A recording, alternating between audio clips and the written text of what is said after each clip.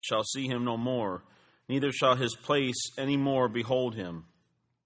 His children shall seek to please the poor, and his hands shall restore their goods. His bones are full of the sin of his youth, which shall lie down with him in the dust. Though wickedness be sweet in his mouth, though he hide it under his tongue, though he spare it and forsake it not, but keep it still within his mouth, yet his meat in his bowels is turned, it is the gall of ass within him. He hath swallowed down riches, and he shall vomit them up again. God shall cast them out of his belly. He shall suck the poison of asp, the viper's tongue shall slay him. He shall not see the rivers, the floods, the brooks of honey and butter. That which he labored for shall he restore, and shall not swallow it down. According to his substance shall the restitution be, and he shall not rejoice therein. Because he hath oppressed and hath forsaken the poor, because he hath violently taken away an house which he builded not, surely he shall not feel quietness in his belly. He shall not save of that which he desired. There shall none of his meat be left, therefore shall no man look for his goods.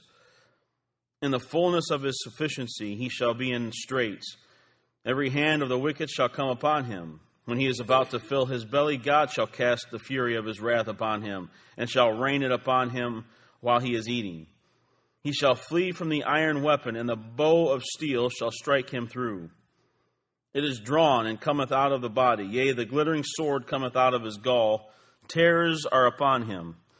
All darkness shall be hid in his secret places. A fire not blown shall consume him. It shall go ill with him that is left in his tabernacle. The heavens shall reveal his iniquity, and the earth shall rise up against him. The increase of his house shall depart, and his goods shall flow away in the day of his wrath.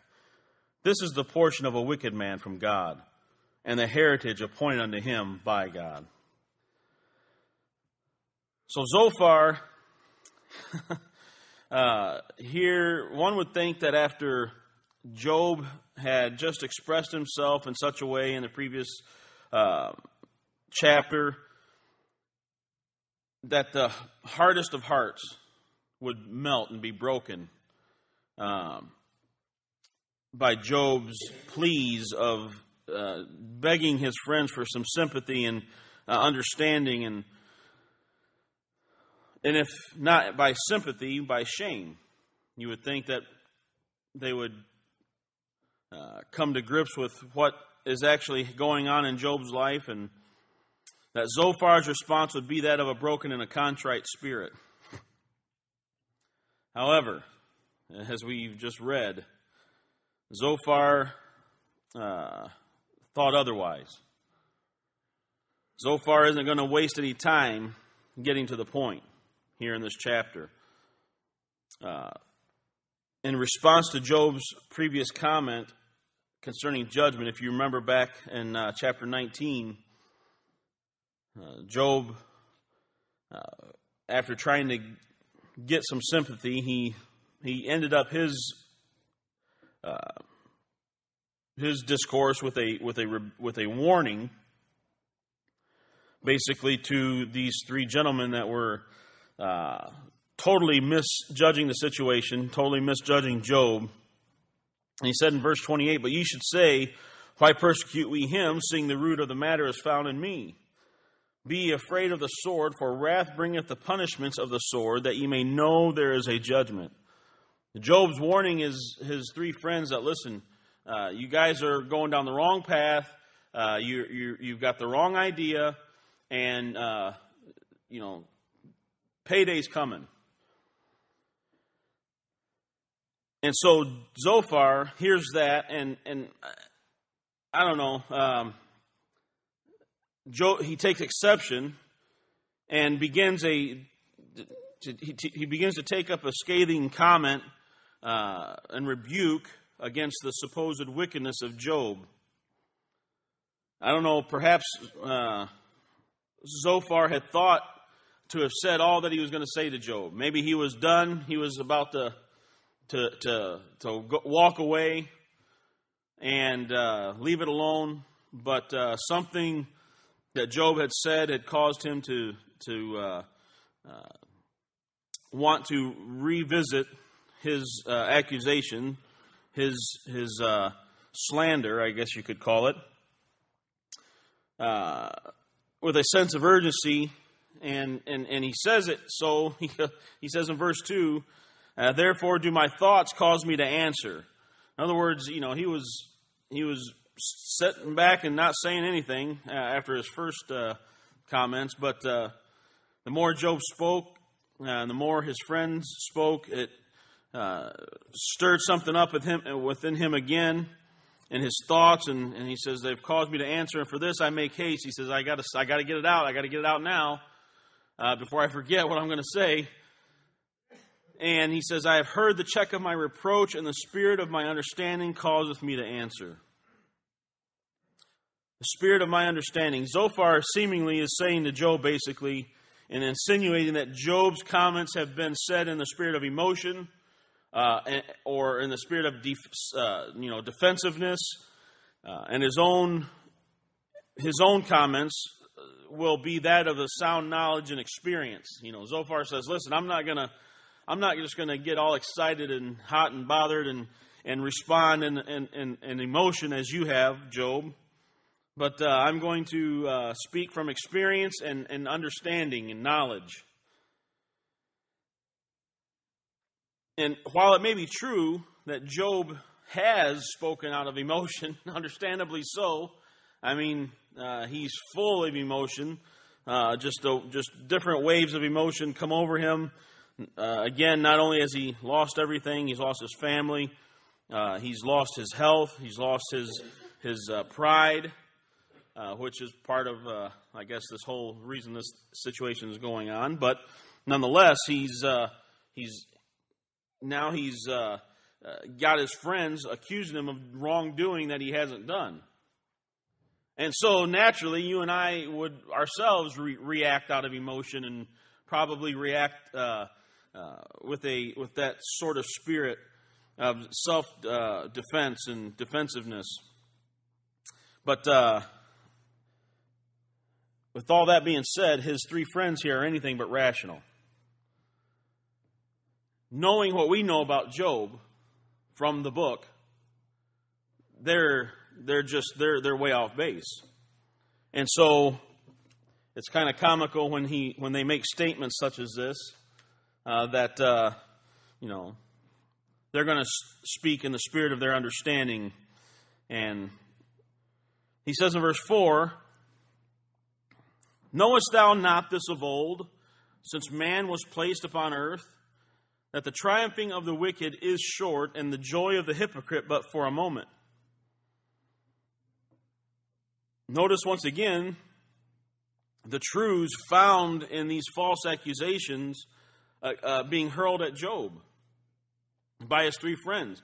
The statements they make are true in and of themselves, and in general, in the sense of wicked men and wickedness.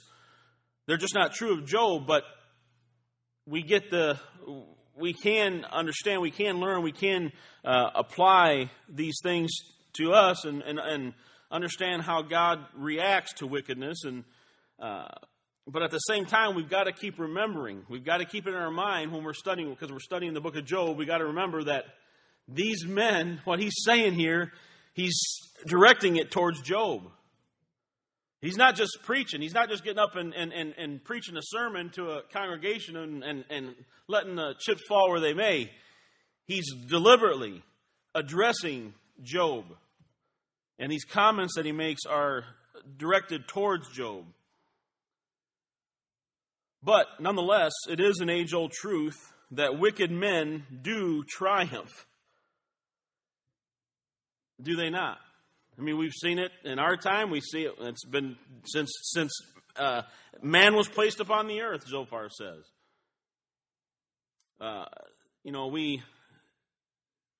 That's part of the thing sometimes that discourages, I believe, a child of God, and is because we forget what's coming down the line. We forget what the scope of eternity and the essence of how big eternity is and how long eternity is in the sense of, in comparison to time. We think that, our lifetime is lasting forever. And when we're children, we think, we're just going to live forever. And we don't grasp how short life is. James says it's but a vapor. It appeareth for a little time and then vanisheth away. Zophar makes a comment that the triumphing of the wicked, even though they do triumph, even though they're seemingly do get away with murder, so to speak, but the leash is short. He said the triumphing of the wicked is short, and the joy of the hypocrite but for a moment. There is pleasure in sin. One problem that I think we have with the young generation, with kids, is we, in our attempt to keep them isolated and insulated from the world, we warn them about the downfalls of sin and the outcome of it, but we don't warn them, and it should be a warning, and to make them understand that sin is pleasurable to this wicked flesh. All right, I mean, not to the new man, obviously, but to this flesh. That's why there's a draw. That's why men greater than us have fallen. Is because there is pleasure in sin, and we've got to warn them about that. That listen, as Pastor said many times, drugs will make you feel wonderful. Alcohol will make you feel great, but it's just for a short time. And the problem with it is that that time will come to an end, and then you'll have to get it again. To keep that feeling, to keep that sense of being on top of the world, you'll have to keep, and that's the danger in it, and that's the draw, because there is pleasure in sin. The Bible says for a season.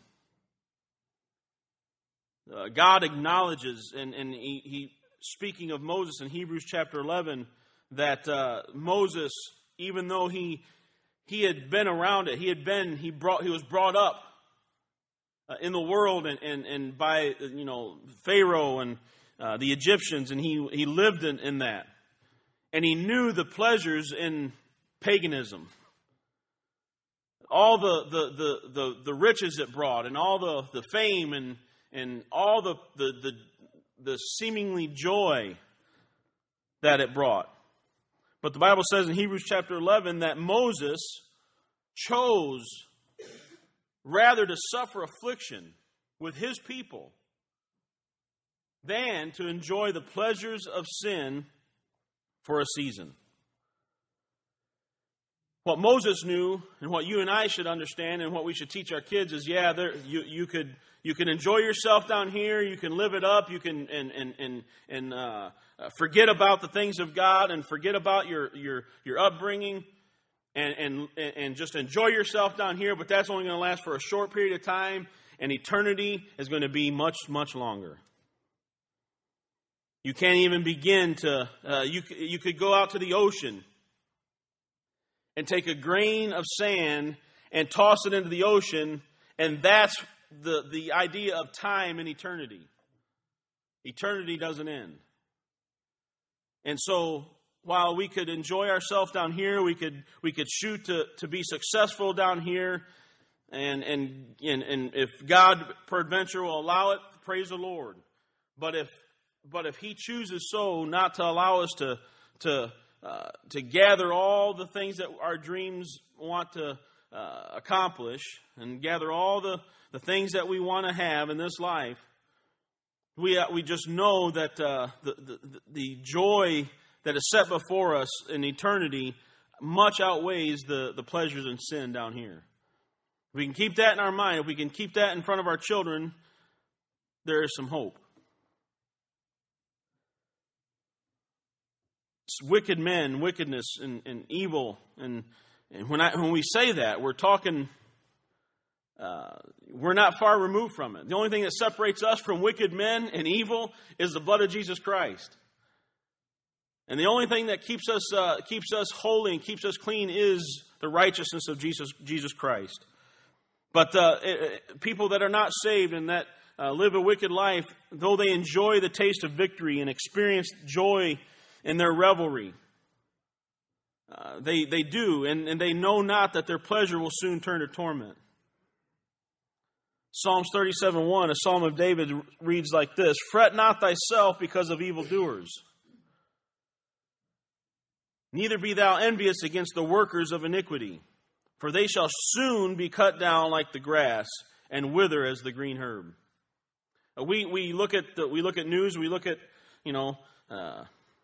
we often go to bring out the evil that's going on in our present government and things, and it's to us it's new because it's in our time, but I mean it's been going on forever. Nothing new under the sun. I was listening to, I think it was Rush Limbaugh this week, and one of the things that really irks me about him, and, he's conservative, and, he's got the right idea as far as politics goes sometimes, but he's always making fun of these conspiracy theorists, and while I'm not one to, I agree in the sense that you don't want to get wrapped up in it, and because you're never, you're not gonna let's put it this way, you're not gonna pull them out of the closet. I mean, but the problem is conspiracies have been going on since the first conspirator. Satan conspired. I mean, to overthrow God, to set above the throne of God. And you look around, you look at the world, you look at the way the situation that the world's in now, and you think, well, he's winning. If you didn't know the Bible, if you didn't know the end from the beginning, if we didn't have God's Word on it, man, we wouldn't have a whole lot of positive outlook. The only reason we can rejoice is because we know how it's going to end. Amen. We've read the back of the book.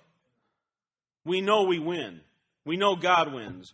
But you look at the world and history, and you think, boy, man, Satan's really got a handle on this thing, and he's winning.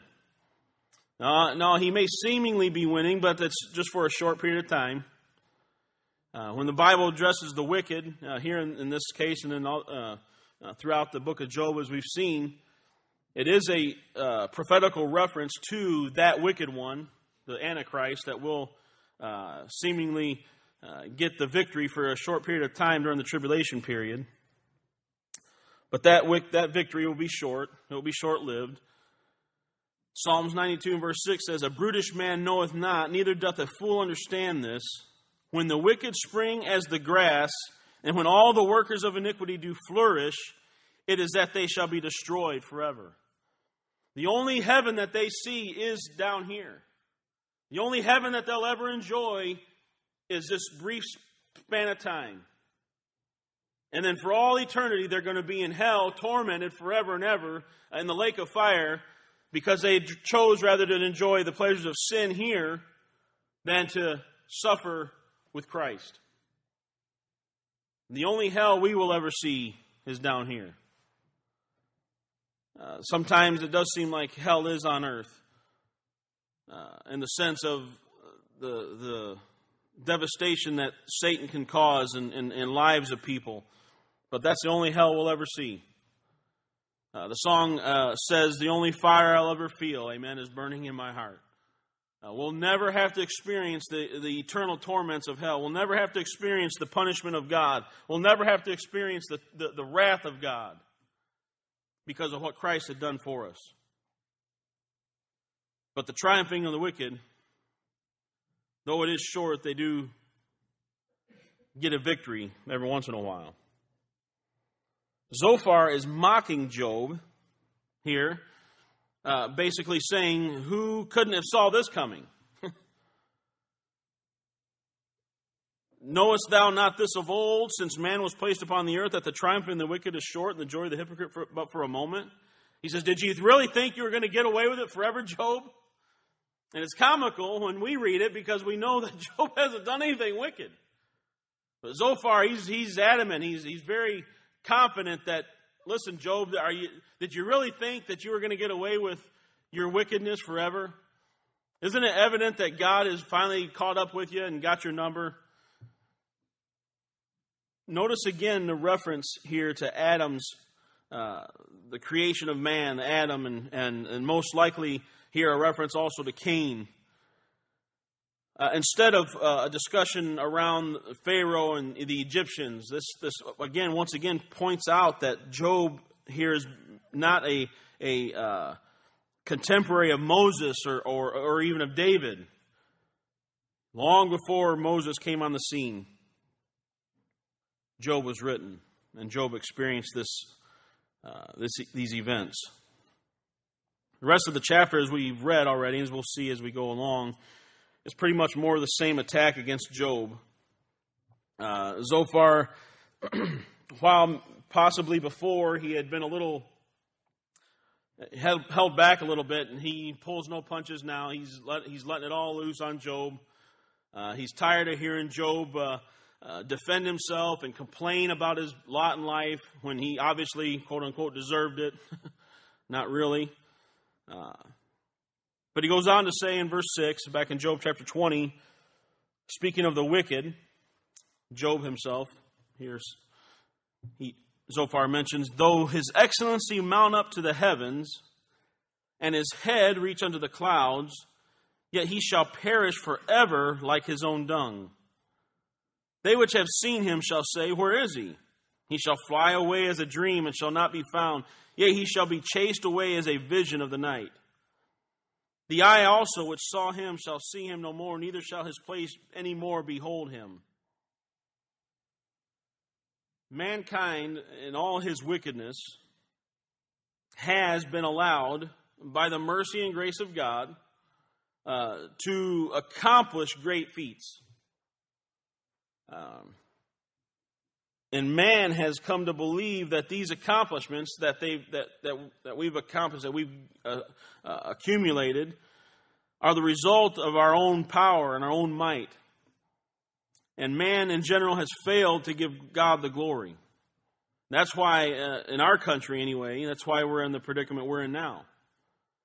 Our country was started by men that knew that if this country was going to be anything great, God was going to have to do it. And as God miraculously delivered us from England, and God miraculously allowed this country to expand and grow, and all the things that were accomplished in this country by hardworking Americans, somewhere down the line, we started taking credit. And when that happens, when you steal God's glory, God doesn't look kindly to that. Obadiah chapter 1 and verse 3 says, the pride of thine heart hath deceived thee, that thou dwellest in the clefts of the rock, whose habitation is high, that saith in his heart, who shall bring me down to the ground? Some Americans started thinking, we're too mighty to be defeated. Well, God showed us that was wrong on September 11th. We are vulnerable. He says, though thou exalt thyself as the eagle, and though thou set thy nest among the stars, thence will I bring thee down, saith the Lord. God will give you enough rope to hang yourself, if you so choose. Jesus Christ warned in Matthew chapter 11, verse 23, he said, and thou, Capernaum, which art exalted unto heaven. Obviously their fame had been known abroad. Their riches and their accomplishments had exalted them. Christ says to heaven, he says, shalt be brought down to hell. For if the mighty works which have been done in thee had been done in Sodom, it would have remained until this day. In other words, they would have repented. Christ said, if I would have been in the days of Sodom and doing the miracles that I've done there, they would have repented a long time ago. And if in America, and we have been, the things that we've seen God accomplish in this country, and to hold back the glory to Him, and to try to take His name out of our schools and take His commandments out of our courtrooms. I fear that just as and Jesus Christ told us, as it was in the days of Lot, we are going to endure some. If God doesn't send revival, if God doesn't spark something real quickly, amen. We're headed down the steep slope very quickly.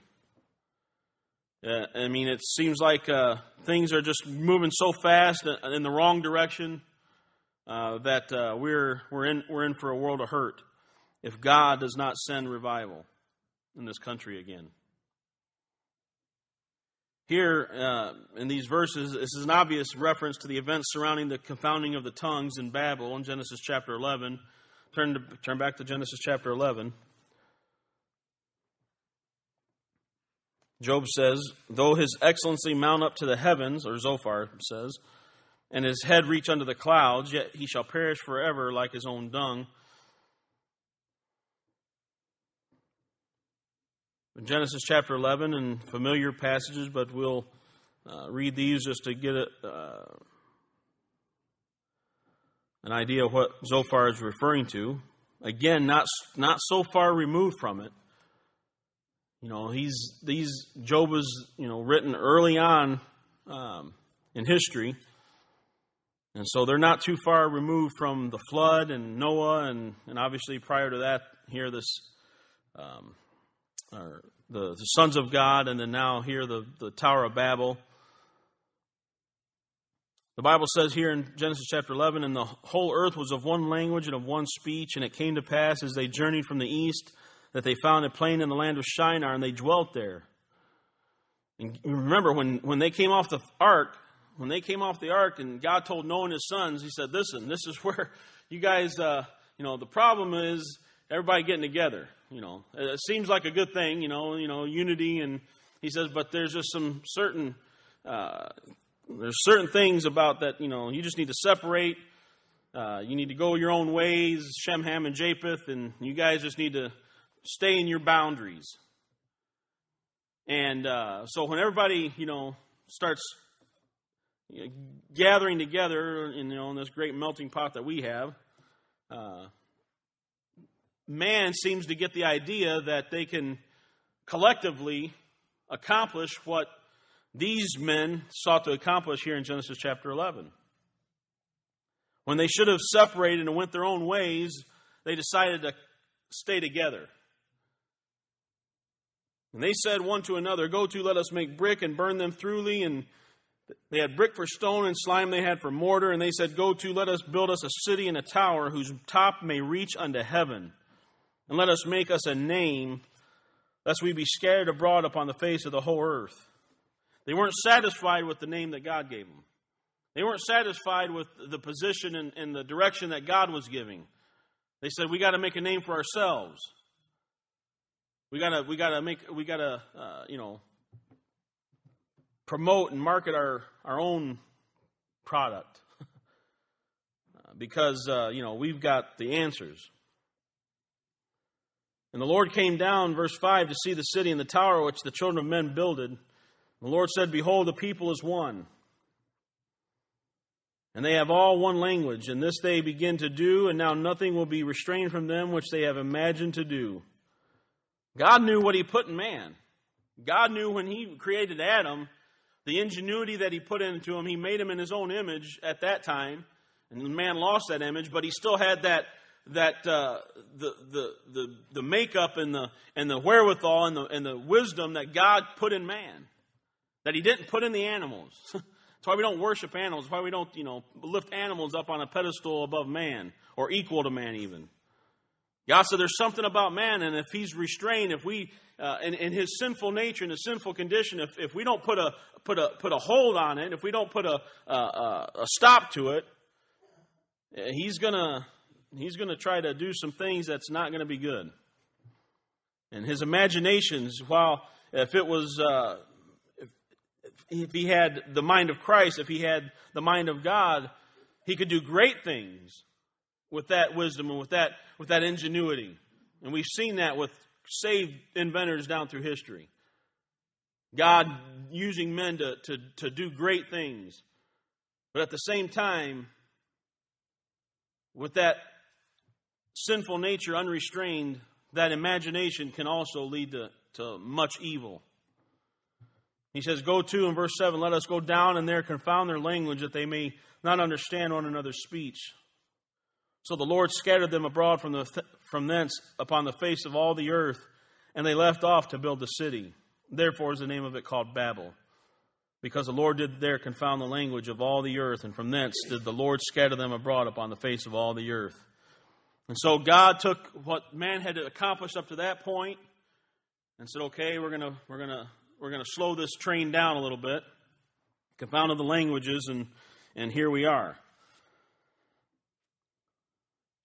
Zophar is obviously referencing that, but in the future, a good example of that was Nebuchadnezzar.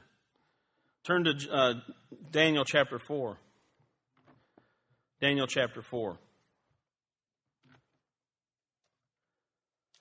If you remember, God said that called Nebuchadnezzar his servant. You say, Nebuchadnezzar was a wicked king. He was a wicked emperor. Yes, he was. But he was used of God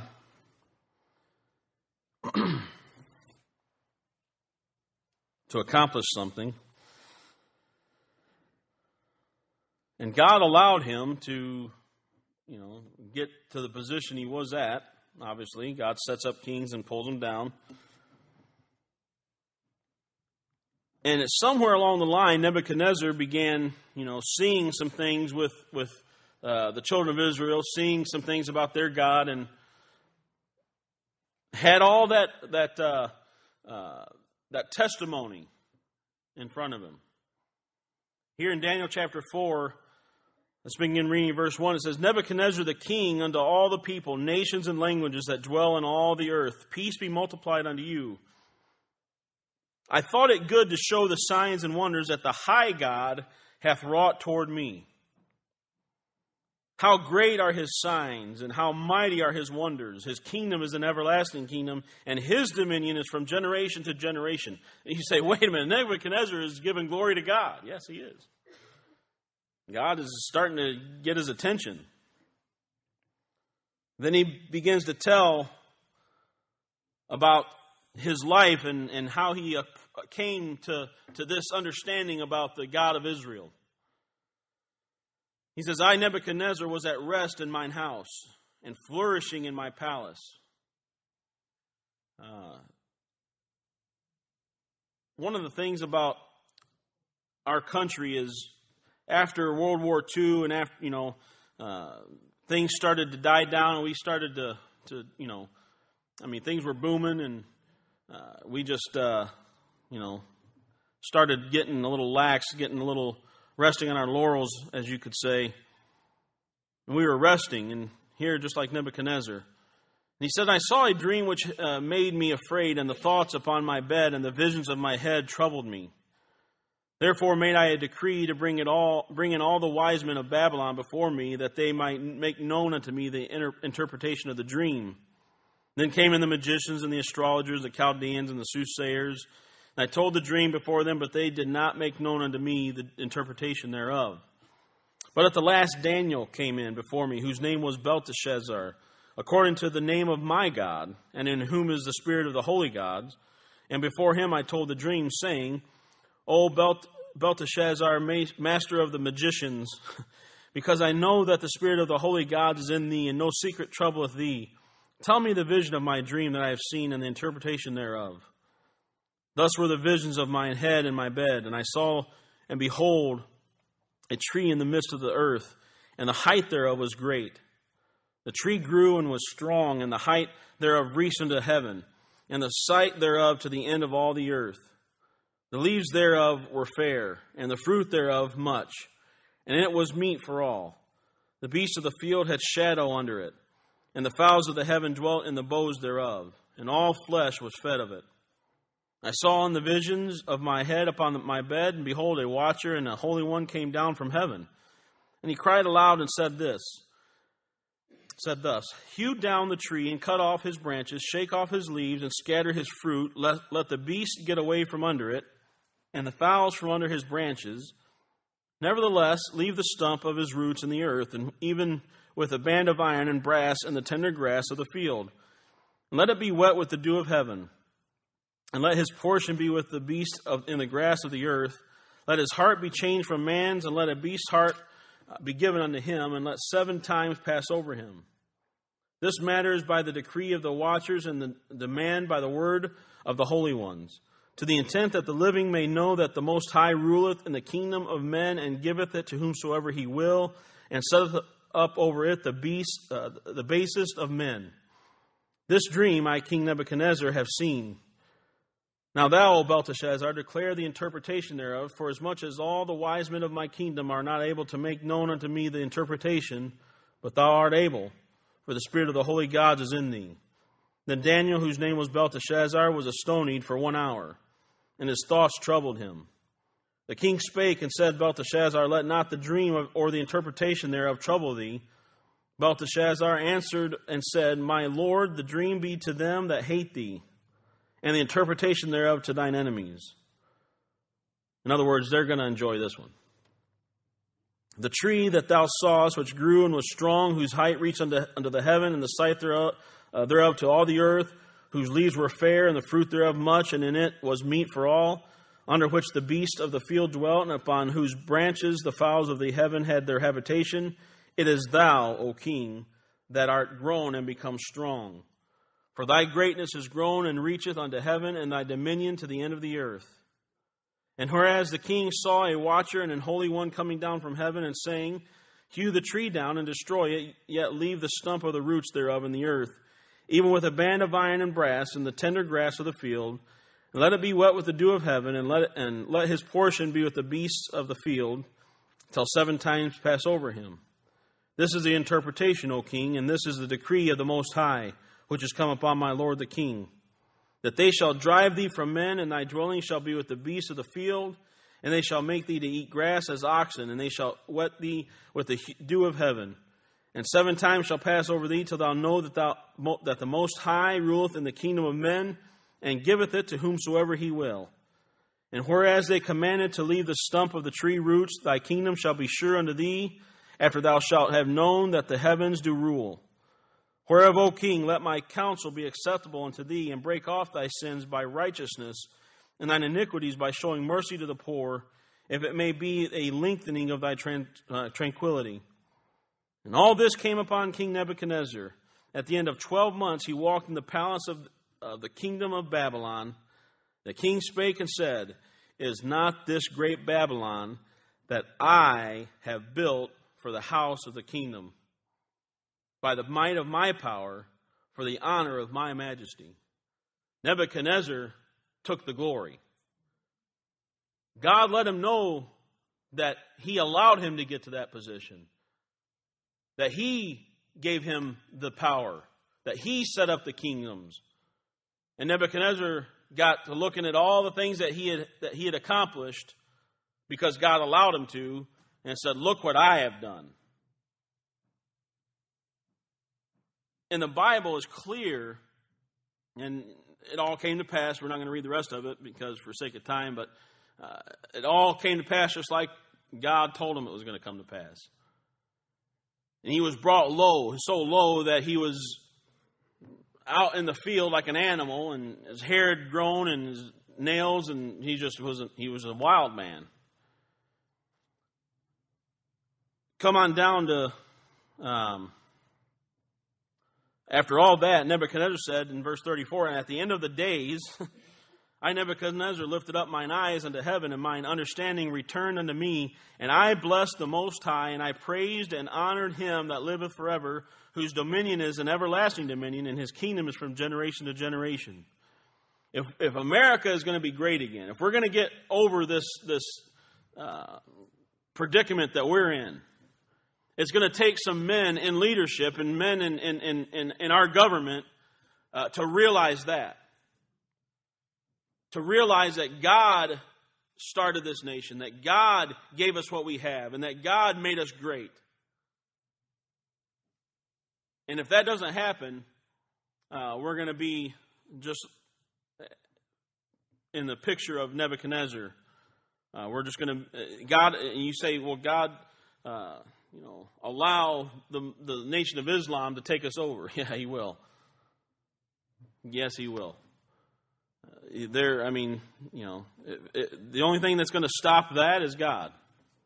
And if God doesn't see fit, if God doesn't show mercy, then, obviously in the end, we know that, the Antichrist is going to have to rule. He's going to have power. We just pray that it's not in our time. We just pray, and then if it is, that God hurry up and gets us out of here before it all gets too bad. But back to Job chapter 20. So what Zophar is saying is dead on the money. He's got it right. He just doesn't have it right about Job. Again, he says in verse 6, though his excellency, speaking of the wicked man, mount up to the heavens, and his head reach unto the clouds, yet he shall perish forever like his own dung. They which have seen him shall say, where is he? And he shall fly away as a dream, and shall not be found. Yea, he shall be chased away as a vision of the night. The eye also which saw him shall see him no more, neither shall his place any more behold him. I mean, no doubt Hitler thought he was going to be, ruling forever. He thought he was going to be able to take over this world and reign, and now he's just a byword. Same goes for any other fly-by-night wicked man that thought he was going to, you think of all these characters that we know throughout history, like, Jimmy Durante, not Jimmy Durante, he's an actor, wasn't he? He probably played a gangster. But these gangsters that, they got this idea that they're going to, Bonnie and Clyde, they're going to just get away with everything. And no, it doesn't take long before God will cut you down, before God will cut your legs out from under you. Back to Job chapter 20, look at verse 10. It says, his children shall seek to please the poor, and his hand shall restore their goods. His bones are full of the sin of his youth, which shall lie down with him in the dust. Though wickedness be sweet in his mouth, though he hide it under his tongue, though he spare it and forsake it not, but keep it still within his mouth, yet his meat in his bowels is turned, and it is the gall of vast within him. He has swallowed down riches, and he shall vomit them up again, and God shall cast them out of his belly. The picture is obvious. The picture is that you'll be able to get away with it for a little bit, but God's going to make it miserable for you in the end. So don't envy, as the psalmist said, don't envy evildoers. Don't envy the things that you see them accomplishing on television and how Hollywood shows you all the good parts. Know that their pleasure is going to be cut down really short. Their pleasure is going to end really soon. And so be careful when you start envying this world and all that they have. All right, we're just